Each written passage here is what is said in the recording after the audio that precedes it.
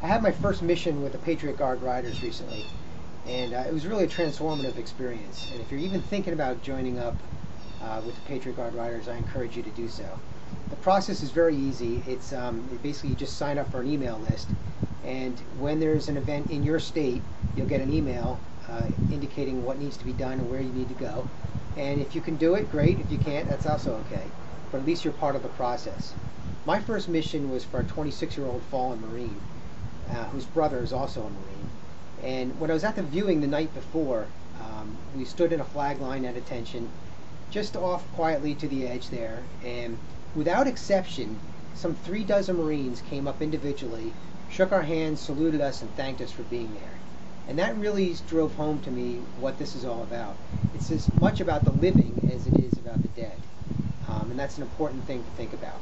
So to be a part of the Patriot Guard Riders, you really just need a motorcycle if you're going to ride there, and you don't even need that if all you have is a car. And you need to have a flag, a 3x5 flag with a pole. And I'll show you how I accomplished carrying that on my motorcycle. I purchased my 3x5 flag at Walmart. It was about 10 bucks. And it came in a plastic container like this, kind of rolled up. And what I did for the first night was just, keep the rolled up thing here, put some bungee cords over it, and that was fine. But I came up with a better solution right after that. Basically, this solution here, it has 3 sections of metal pole and the flag. I attached the flag to the one section, and these other sections just pop together quickly. So when you're storing it, it's just a matter of rolling it up.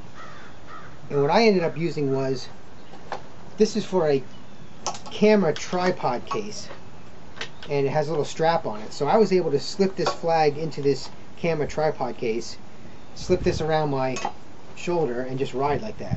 So that worked out fine for me.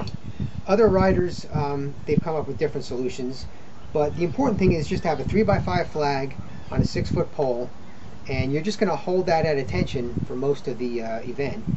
And you need to be able to break it down fairly quickly when the event is over or when you're moving from one place to another. So that's all you really need. It's not expensive.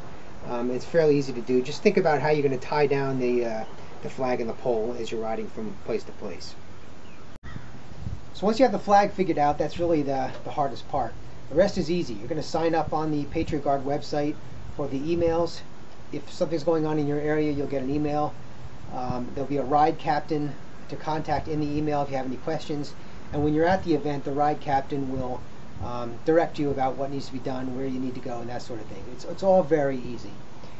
You don't need any special clothing or anything like that. Everybody's just wearing whatever they're riding in normally. You might be concerned that, maybe this club is all about old Harley riders who are veterans from other wars and that sort of thing. And that's definitely part of the vibe. But anybody is welcome. You could be younger, you could be riding something other than a Harley like I am.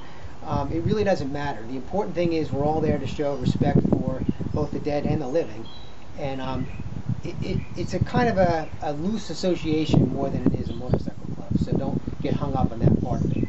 I really encourage you to check this out. And it's a way for motorcycle riders to show respect for the military and for the first responders, and also to give back to our community that accept us in other ways. So please check it out.